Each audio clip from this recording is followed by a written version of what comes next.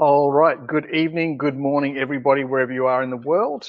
It's Jeremy again with another episode of Let's Chat to the CEOs and the founders of some great coin projects. And I have Mark Rydon from Aethir. Welcome. Awesome. Thanks for having me, Jeremy. Pleasure to be here. Mate, can you please tell us, you do cloud computing. Can you tell us what's the difference between cloud storage, which we're used to, and cloud computing, which some people may not be used to? For sure. I mean, it's really in the name, right? So cloud storage is something that I think we're very, very familiar with in everyday life, right? We've all got a phone, right? We're very used to kind of offloading our photos from our device into the cloud, right? We realize that our phone or our local hardware device only has so much capacity for storage, and we can kind of take those files and install them on the cloud, and they don't take up space on our local device, right? This is cloud storage, right? It's kind of a cupboard or a drawer that you can put files in, and then you can kind of access them whenever you want. And maybe you trade a little bit of the accessibility, right? So maybe you kind of have to re-download a photo, or maybe it takes a couple of seconds to access it, right? But that's a pretty good trade for most people, right? Because it frees up the speed of our phone and the capacity on our phone. Compute is a little bit different, right? Instead of kind of offloading a file or offloading something that you're not using, compute or cloud computing is where you actually offload the processing. So let's say, for example, you're doing something on your device, or you're a company that's doing something that requires a big kind of computing engine of some kind, right? Whether it's a GPU or a CPU, but something that takes a lot of processing power. Now, maybe if you're a regular person, maybe, for example, your phone or your local device is not as powerful as it needs to be. In those cases, in select cases, you can actually offload the requirement to power that program or that activity to the cloud in the same way that you can offload storage. So you can essentially say, hey, cloud, can you power this thing that I want to do because my local device is not powerful enough? And when you start to kind of scale up the use cases, right, and we start thinking about these very compute intensive applications like AI training, right? Actually, almost no company is going to have the amount of compute necessary to train their own models, right? So they all need to kind of outsource that compute to the cloud, because the cloud essentially allows us to access the quality and size of compute that you can only get from a data center or another place that you have, you know, this co-located superpower cluster of compute. So those are the main differences. Okay. So we've looked at previously at coins like Filecoin, which is similar again to the cloud storage, and we've looked at Render, where they're outsourcing computing, I guess, for rendering videos, Hollywood productions, and that sort of stuff. Is that similar to what you're doing, or are you doing something completely different, better? It's similar, and I think, you know, huge amount of respect to those guys for kind of pioneering this this kind of DePIN or decentralized physical infrastructure network narrative, right? I think it's funny. Actually, the OGs of crypto, Bitcoin, they were farming out compute from different people, right? Like you could run the Bitcoin kind of program on your computer at home, and you could mine a Bitcoin. You're essentially providing work that the network valued, and then the network was rewarding you that work, right? And then a couple of cycles later, Filecoin and Render came out, taking a very similar model and finding utility in a different form. So Filecoin, for example, they took a look at all of the storage that's out there in the world and the fact that you probably have a portion of your hard drive that you don't use, right? And a company who pays a huge amount of money for secure servers, they might have a bunch of storage on their servers that they don't use. And Filecoin effectively developed this protocol that allowed them to go to these companies and say, hey, if you want, you can connect your service to our network. We can take off a piece of that, and we can then redistribute it to our kind of customer base. And the customers then have this really cool opportunity where they almost have like immutable file storage, right? Because let's say you have one server sitting in, one data center. 99 times out of 100, that's perfectly safe. But, let's say a black swan event happens and that server gets wiped somehow, right? That's all of your business data gone. But if you use a service like Filecoin or Arweave, right, you have potentially got your files stored all over a very secure network that shares those files across a number of different places, and you have this really secure network for your files. So that's Filecoin. Render is more similar to Aethir in that they do actually provide a form of compute.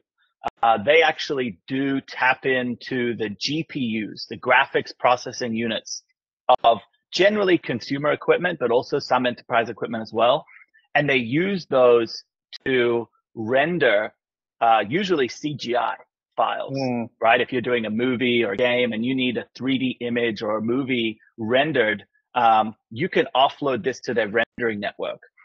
The main difference between Render and Aethir is that Render is a network where you kind of send a job to it, and it will do that job disconnected from the person who wants the work done. Remember when I talked about compute? When you're offloading a compute-intensive task at Aethir, you still need to connect the cloud to that task, right? There needs to be this kind of link where you're powering this task with compute.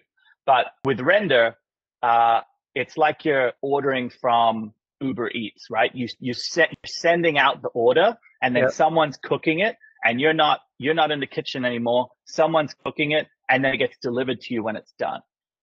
So that's kind of the main difference. Render does CGI, and it's generally workloads that don't need to be connected to the user in any way. They can kind of like farm them out to their network and then deliver it back to the user when the product's complete.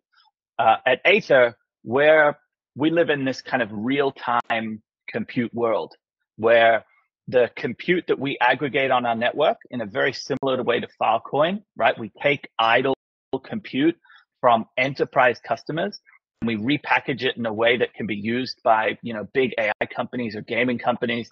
And we let that compute interact with their customer in a real-time way. So if you're doing an AI training run, if you're running an AI application and you need real-time compute to happen, Aethir's network can handle that. But it's not something, for example, that Render's been built for. Render is not real-time when it comes to compute, more of a static compute system. Okay, so I guess they're useful as long as we've got Hollywood blockbusters and that sort of stuff. 100%. But obviously for you guys, and a lot of people don't realize that artificial intelligence needs a lot of computing power. It needs to process a lot of data and be educated. So let's have a look at the AI first before we jump into the gaming, because I know you mentioned gaming a moment ago. But where is the AI going? Is it going to be all these smart fridges that buy milk for us? Is it going to be self-driving cars? Is it going to be a virtual assistant that does everything that we want it to? Where's that heading? Mate, all of the above. All of the above and more. AI is scaling at just this exponential rate these days, right? Every benchmark that we had 6 months ago has been blown past. Every benchmark that we had 6 months ago and 6 months before that has been blown past. We're inventing new benchmarks to measure the level of intelligence of these systems, every month, right? They're just getting more and more capable. So yeah, there's not going to be a segment of society that isn't somehow impacted by AI. And I think it's a positive thing. I think that people should be, more excited than they should be scared. I don't think it's necessarily an AI takes your jobs sort of scenario. I think it's much more about how can you get more efficient and better at the work that you want to do, as opposed to a lot of the kind of the grunt work is maybe a little bit less fun about the jobs and tasks that we have. But when you talk about AI getting more capable over time, right? Under the hood, what does that really mean? Well, it means that companies are using a huge amount of compute and a huge amount of data, and they're essentially taking those two pieces and attaching a model. I think we've all heard of like large language models these days, like ChatGPT-3, ChatGPT-4, and that kind of trinity of pieces, right? The model, the data, and the GPUs, which are like the compute engine. Those are effectively what you need to increase the capability of a model, right? So it's so silly, but this is kind of the magic of the technology that was kind of developed, I think, in 2012, right? Literally, if you have more GPUs and more data, you get smarter AI. It's a linear, very simple relationship. That's why you're seeing people like Elon Musk going out there and building these 100,000 GPU multi-billion-dollar data centers, because he knows that if you throw money at this problem, right, you win. It's that simple. And that's what's kind of driving this outrageous demand for this GPU compute. And that's what's driving, the demand for what Aethir does, right? Because at the moment, you've got either compute coming direct from the source, right? And you can go and buy from NVIDIA, but NVIDIA doesn't want to deal with, a little fish, right? They'd much rather sell $10 billion worth of GPUs at a time to someone like, Elon, right? Most people are probably not getting their compute there. You can go to a hyperscaler like AWS or Google Cloud or Amazon Cloud, or Microsoft Azure. But they have a large amount of the compute. They know that other people are really kind of committed to their ecosystem, so their prices are very high, right? Extremely high, anywhere from 40 to 90% more than the prices that we have within Aethir, right? And they have really limited capacity because so many people are trying to get access to that compute through those networks. So you have this kind of like real scarcity out there in the market. But similar to the Filecoin example, there are definitely big pockets of compute that exist there, within the server rooms of big enterprise companies where they bought that compute for themselves, right? And maybe they missed forecast, or maybe they had a production delay, right? But this is really expensive compute that they now don't have a use case for, and they're paying through the nose to keep that compute sitting in their data center. It requires a huge amount of power, huge amount of bandwidth. So then what are they going to do? It's just going to burn a hole in their pocket. But with Aethir, they can kind of plug that compute back into our infrastructure network, and then we can redistribute the supply to the global compute kind of marketplace, bringing this like net new supply back. Because the average compute owner, whether you're a big enterprise company or a startup, right? The average compute owner doesn't have the infrastructure to resell their server equipment, right? They just bought it for an internal use case. So solving this problem for them is a massive benefit to their bottom line, but it's also a really, really good thing to the overall compute market, right? Because it means that people have access to compute again in a way that encourages kind of builders to get out and build some cool AI stuff, particularly outside of just big companies like OpenAI. Yeah. Okay. So there's big companies who've spent a lot on infrastructure that may be sitting idle from time to time because it's not being used, and you can tap into that. And you can also, I guess, democratize computing power for local people. I mean, I'm not using my computer from 11 o'clock at night until 6 in the morning, so it's just sitting there, and may as well be utilized by someone else. So I guess the obvious question then, Mark, is how do we make sure that the data is secure both ways? Because I don't want someone being able to access my computer and look at my pictures of my puppies or whatever. Yeah. And obviously the other person who is computing doesn't want me to see what they're teaching the AI to do. So how do you control that both ways? That's a good question. I mean, just to be clear to the people who are listening, actually, Aethir doesn't touch consumer equipment at the moment. So we don't use, for example, your computer or gaming PCs. There are networks out there that do, and I'm happy to talk about the difference between kind of them and us at some point. But we don't touch that type of compute. We only touch enterprise compute, right? So actually, the biggest concern that enterprise customers will have when you're coming into their ecosystem, when you're offering a service to them, particularly when you're touching the boxes that they've used or they're currently using, right, is security, is the safety of their data, the safety of their kind of secret source that they may have for their business. Mm-hmm. So we've had to spend a lot of time making sure that that's a very secure place for them to exist. So yeah, we wouldn't be able to do anything unless we could prove to them that their system was secure by interacting with us. And I think that's something that only really comes from a very firm decision to position yourself as an enterprise solution, mm-hmm. right? Because enterprise customers do have a certain standard. Startups don't have the same standard, right? Web3 companies don't have the same standard. But enterprise customers, they do, right? They need a certain performance for their compute. They need a certain uptime. They need the right security requirements. They need the right quality. And you have to have all of that in a nice, neat little package. And you then need to overcome the fact that you're a Web3 company to get their business. So yeah, a very important consideration and one that we've spent a long time overcoming.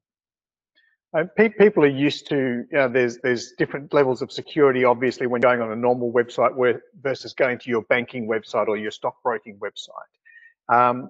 Does the blockchain enable you to have a whole different security to the normal internet that we may be used to? It does, but maybe not in the way that you think. Actually, we try and avoid having the blockchain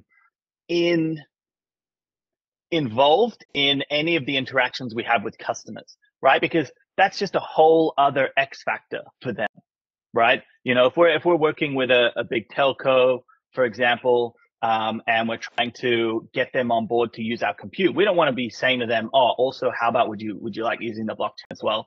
Because it'll confuse them, freak them out, right? But what the blockchain does allow us to do is create this trustless environment for our infrastructure participants, right? Because if you think about it, building a decentralized network of compute or of anything, whether it's storage or GPUs within Render, right? If you don't own the equipment, it's really hard to kind of do two things. It's really hard to ensure that everyone that's contributing to your network is telling the truth. Oh, you say you're this type of equipment, right? You say you've got a 1 terabyte hard drive, right? Oh, actually you only have 1 gigabyte hard drive. You're lying, but you want to get access to more rewards by lying, right? So that's one difficulty within decentralized networks. The other difficulty, right, is how do you convince someone that's contributing hardware to your network that they're going to get the rewards that you say you're going to get? Because you're building things in a decentralized way. You're trying to remove the human element, step out of the way of the scalability of your ecosystem. So you're not cutting contracts, you're not sending SLAs, you're not doing things in like a Web2 way with, lawyers and paper trails and things like that, right? You're trying to do things quicker, more efficient. So the blockchain helps those two things in a really, really key way, right? You couldn't build this type of network without the blockchain. From a trust side, it allows us to, you probably heard that we did a really big node sale, right? I think we raised somewhere in the region of $130 million by selling licenses to run what is effectively a decentralized like digital police force, right? So we gave people licenses to operate as these checker nodes in our network. They receive salary for doing that work, but they're effectively out there on the blockchain, and then it's passive, right? They don't need to do anything. It's just they need to run a program on their computer, but that program goes and confirms, oh, you said you're a 1 terabyte hard drive, let's confirm it, right? Oh, you said you're this type of GPU, let's confirm it. So the blockchain allows us to kind of confirm that through an autonomous network of checkers or agents, right? So that's really cool from the kind of decentralized management side. But then from the trust side, we can build smart contracts, right? That we effectively don't control, right? Whereby if someone does a job that the network recognizes as being done, they don't need permission from us. They don't need to trust that they'll get paid. They know, they can read on the blockchain, oh, here is a smart contract that will execute automatically when I do the job that the network wants. So they don't need to trust us. They don't need a contract. They can literally onboard their compute to the network. They can do the work that the network wants them to do, and they know that they'll get rewards. And that's all through the blockchain. Again, stuff that you just couldn't do without Web3. Very, very exciting stuff, and solving a lot of problems for a lot of people. Because there's always people who have the power and then people who want to use the power, and usually not the same time. 100%. So let's jump back and go into the gaming, because that's the fun part, right? There's computing to train the AIs and to teach them to take over all of the, as you say, the grunt work that we don't want to do.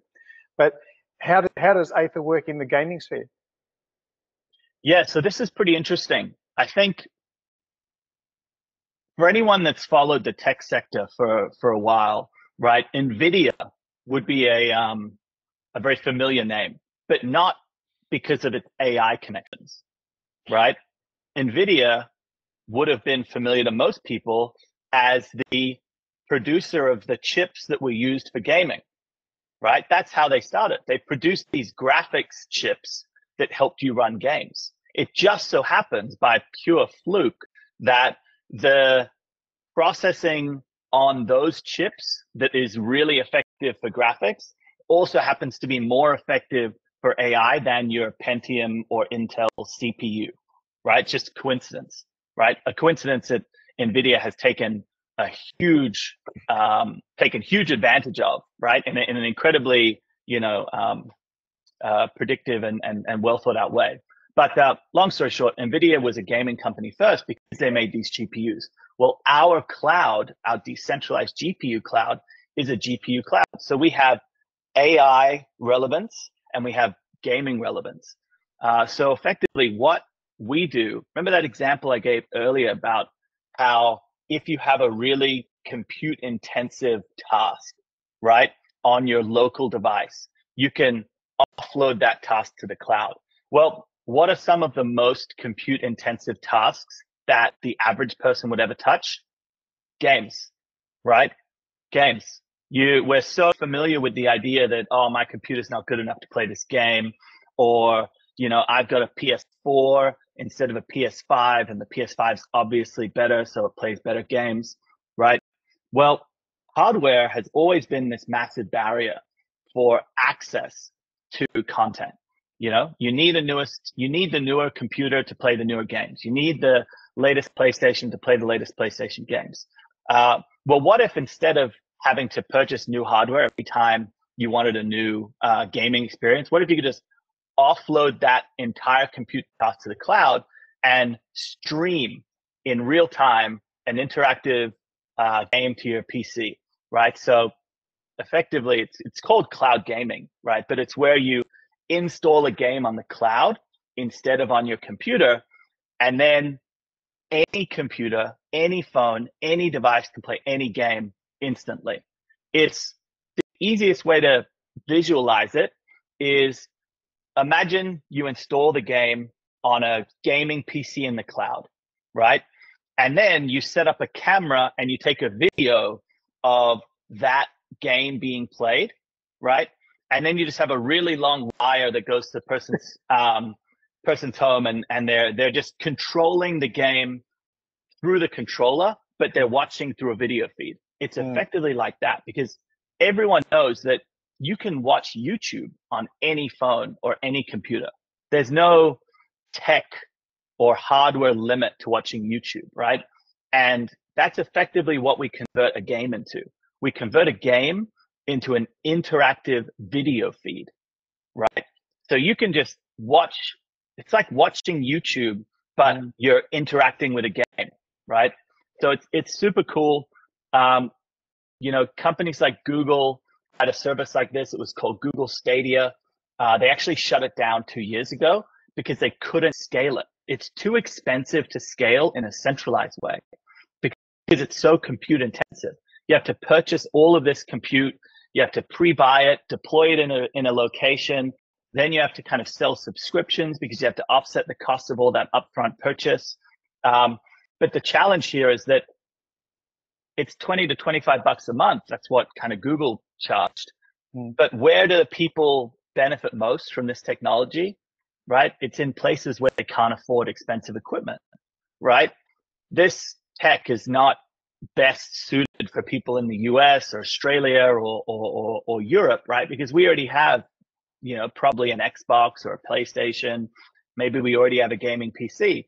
But Southeast Asia, Latin America, India, these are places where 90% of the world's gamers live, and they all game on low-end devices, and they can't access high-quality games.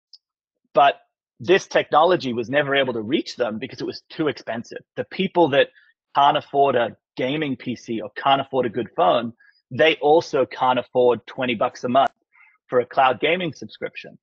But as soon as you can deploy this tech in a decentralized way, where the network doesn't need to own and pre-purchase all of that hardware to begin with, right? We don't need to buy a massive data center and put all these GPUs in it just to provide a service. We can aggregate underutilized equipment all over the world and do the same thing. All of a sudden, then the unit economics become like, they become scalable into the regions of the world where this technology has the most value. And, you know, there's 3.3 billion gamers out there. Roughly 50% of the world are gamers. 80% of those, 2.8 billion, are gaming on low-end devices. They don't have access to the best gaming content that's being released every day, right? But also, biggest gaming companies in the world don't have access to them. So this is a huge opportunity. If you can unlock those gamers for the biggest gaming companies and publishers out there, it's the single largest kind of untapped market left within gaming, which is, you know, arguably one of the biggest industries in the world. Right, that's extraordinary. You're giving me flashbacks to many years ago when I used to play Tomb Raider on my PC. And the first Tomb Raider that came out was very boxy and, you know, triangle graphics and that sort of stuff. And it played okay, and it got me hooked on the game. It was a great game. And then a couple of years later, they brought out the sequel, which was much more curvy, and it had drips of water and blood and that sort of stuff. But I couldn't run it. It would just lag. It would be really, really slow on my computer. I'm like, I've just spent $90 on this game, and now I'm going to have to spend about $800 upgrading my computer so I can actually play the thing. 100%. It's nuts, and it's a dance that we're so used to doing. But it's one that I don't think we should have to do. I think abstracting away that consumer hardware barrier is 100% possible. The tech already exists. We just have to scale it better, and that's exactly what Aethir is doing on the gaming side. Fantastic. So, in order to I'm imagining that's a slightly different section of the business.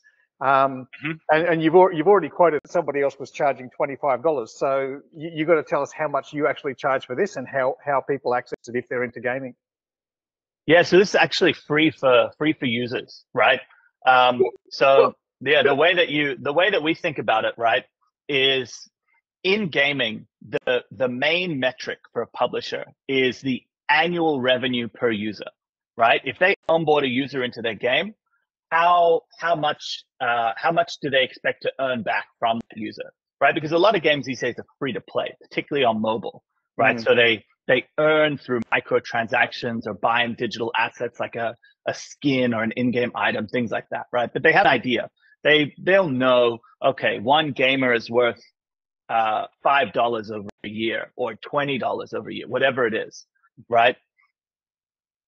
If they come to a service like ours, and we're the only ones that can kind of do this. But if they come to a service like ours, and we can say something like, and I'm not going to give you the real numbers because these are a little bit kind of secret source, right? But let's say they came to us and we said, okay, on Aethir, it only costs you 50 cents to host a user on our network. Well, then they can do a pretty simple calculation, right? Okay, one user is worth $20. If I host that user for 50 cents, then, you know, I can cover that cost pretty easily. And then it gives me access to, you know, 80% of the market I can't touch because my game's too intense or too difficult to run for the most of the hardware in that region. And then it just becomes a decision of how much do you want to turn the tap on?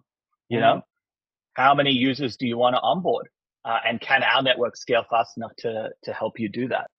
So I can play the most advanced game possible for free in high res, full action. Yeah, I'll say this: Aethir doesn't provide a consumer-facing solution for this. We work as the infrastructure behind other solutions that do the kind of the direct consumer angle. So some customers and clients we work with will charge a subscription to their users. Some won't, but certainly I think, and this is why we started the company, I think the best way to get value out of this tech is to offer it free to users.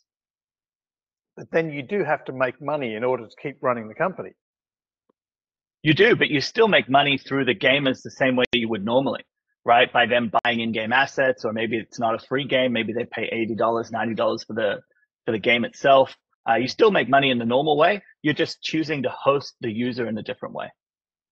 So it's usually just a slight added cost. So is this the technology that you're calling the Aethir Edge? No, this is our cloud. This is our kind of Aethir Atmosphere service, right? Play on words like Aethir Atmosphere Cloud. No, the Edge is actually our physical kind of mining device. It's this thing here, super cool. Actually, looks like a short fat PS5, to be fair. But this device, what we realized is, remember how I said before, we don't use consumer equipment, right? We don't touch your computer or another computer, and we don't allow you to contribute compute to our network in that way. We wanted to kind of reduce the barrier to entry. We wanted to give people the ability to operate as a compute provider in our network. So we set up this Aethir Edge device.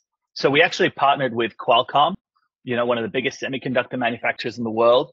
And we have this device. It's available for purchase. People can buy it, plug it into the power, plug it into their network, and it will then act as an enterprise capable node within Aethir's infrastructure. And it will mean that companies, enterprises, they can push work to this device that's using your power and your Wi-Fi, right? And it will do work, process it on that chip, and then provide that completion of work to the Aethir network. And as a result, you guys will receive rewards, right? So it's actually a very, when Bitcoin had Bitcoin mining machines that you could buy, like specific ones, right? It's kind of like that. Or Helium, you could buy a specific like Helium Wi-Fi router. It's just like that. This is the AI version of a Bitcoin specific mining machine. It just allows you to own a piece of AI infrastructure and get rewarded really, really well for contributing that to the network. Okay. Are we allowed to give away pricing structure and reward structure? Yeah. So this not reward structure. That legally, I'm only allowed to say so many things with relation to the token, but you can see what the reward structure is, and you can access these devices for sale there as well. So you can actually go to myedge.io. So myedge.io, you'll be able to purchase a device directly there. You'll be able to see what the price is and see what the average rewards have been over the past months since the product was launched. We actually did a big $20 million airdrop to all of our Edge and Checker node holders just a couple of weeks ago. So we regularly expose our ecosystem to these really cool rewards that come through our network. So yeah, it's a great place to be for sure, as owning one of these nodes. Because there may be some people out there who have invested in like a little Bitcoin miner, particularly people who have got excess solar power or excess power or something like that. They can whack the Bitcoin miner in the corner. It also functions as a handy room heater because it generates a lot of heat. This one is no more power than a light bulb, or at least that's what my tech team tell me. Very low draw, super efficient. It won't heat up your room. You won't even hear it. It's not like it's got a big buzzing fan. It's super silent and really passive. Plug it in and it just works. I think that some of the Bitcoin miners, they say, you know, if you buy this one, it's going to do so much processing and it'll pay for itself within 5 years, or it'll pay for itself within 3 years or something like that. So do you make any sort of suggestions about ROI? Yeah, that's what I'm not allowed to talk about, but it's on the website. So myedge.io, you can check it out there for sure. And is there any limit to how many of these machines that I can have? If I wanted to have 20 of them in the corner, am I allowed to do that? Yeah, absolutely. We've got people in our network that have hundreds of these. We've got people setting up warehouses. We're actually even producing a commercial version because obviously this type of compute's really valuable. People and enterprises want it, and it's a really kind of exciting place to be as a provider, being able to say, hey, I'm contributing to this sort of compute network, and I'm earning rewards for doing so. Passive income's massive. It is quite small, the unit that you showed me, and I'm imagining myself, you know, I might want to buy 20 of these or 50 of these, but then I need 50 PowerPoints to plug them in. So can I just buy a really, really big one instead of buying 20 little ones? You can. That's coming. Actually, I don't even know if anyone knows that yet. I don't think we've made it public. I wonder if I'm even allowed to say it. But yeah, it is. We have a bigger one coming. Effectively, more of a server version, right, where it's kind of like 20 of them in an array. Brilliant. I think that could be very attractive for people. Obviously, you know, the gaming thing is going to be a game changer. As you say, there's many people with outdated equipment and they want the fancy new software to run on their devices. I mean, I've got an iPhone that I think is 2 steps behind what everybody else is carrying, and some apps don't run on there. So I think that's absolutely extraordinary. Mate, we're just about out of time. I appreciate your time so much. Is there anything else that you want to tell us about why everybody should buy your devices, why everybody should buy your token? Yeah, I mean, these devices are, the Aethir Edge is just really cool, right? I think it's an opportunity to participate in an absolutely booming sector, right? You're providing very useful infrastructure for businesses and companies building in the AI space. You'll be rewarded for doing so. I think that is just a very good decision in general for a number of different reasons. From a broader kind of token and product perspective, I'd just say keep an eye on our socials. There's some really, really cool information that'll be coming out maybe today or tomorrow that will kind of highlight a little bit of a step change in what we're doing at Aethir, kind of expanding the scope of kind of what we deal with on the compute side, which I think is going to be very, very cool, and just signals that we're taking this next step in our evolution as kind of an AI and infrastructure project. And that's, I think people are going to get really excited about that. Well, you seem to have a lot of bases covered. Obviously, I mean, I'm not a real big gamer. I gave that away when I was talking about a game that's like 15 years old. But I know from one of my friends who's high up in the music industry, and he said that people spend more money on games than the amount of money they spend on music, streaming, and movies. So it's huge. It's absolutely massive. Monstrous. Trillions and trillions of dollars all the time. So and AI obviously is just expanding like nobody's business. Everybody's into that. So you're on the cutting edge. You're doing the right things, and you're democratizing it for us ordinary people who might want to be able to capitalize on that. I don't have a server that I have access to, but I can certainly put a few devices in the back corner of the office. Absolutely right. So, Perfect use case. Fantastic, mate. Really appreciate your time. Mark is going to give me all of the links to all of the socials and things like that, so I can put it in the description box. And Mark Rydon from Aethir, thank you very much. No worries, Jeremy.